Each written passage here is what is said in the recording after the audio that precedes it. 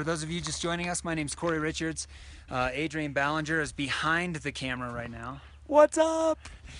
We were going to give you a sort of an overview of our gear that we use on the mountain, but unfortunately most of that's already up there. So I'm going to give you a tour of base camp real quick. Obviously it's snowing. This is where we sleep. These are our little homes for 2 months.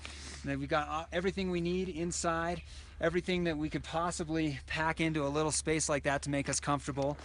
Behind me you can see our solar array. They're all over the ground. They're up on a tripod. Those are our panels that we use to power batteries that we have inside of our dome setup here. So we're going to get to the domes in a second. I'm going to move down to the kitchen now. This is our dining tent right here. Tula, hello. Say hi to America. This is Tula, he's our cook. This is Norbu, he's our Tibetan helper. This is the kitchen tent, so this is where all the magic happens. Moving on up the incredible staircase.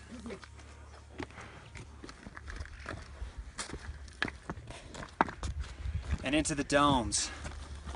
Oh, too much snow. Anyway, come on into the eating tent. This is it. This is where we have our meals. Our whole team gathers around every night, has sort of a family style dinner.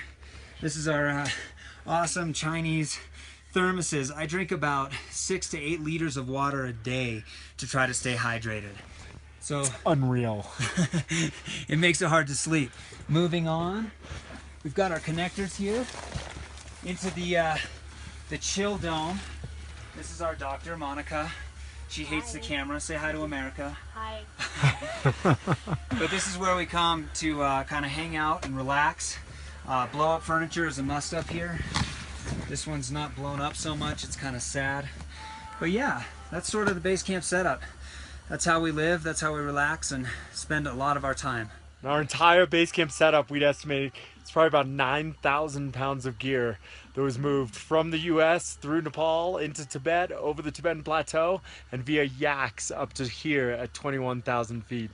It's an incredible sort of like logistical puzzle, and it sounds like a lot probably for Corey and I. We're actually sharing our base camp with Alpenglow Expeditions, my guiding company, and their commercial team of climbers attempting the mountain with oxygen.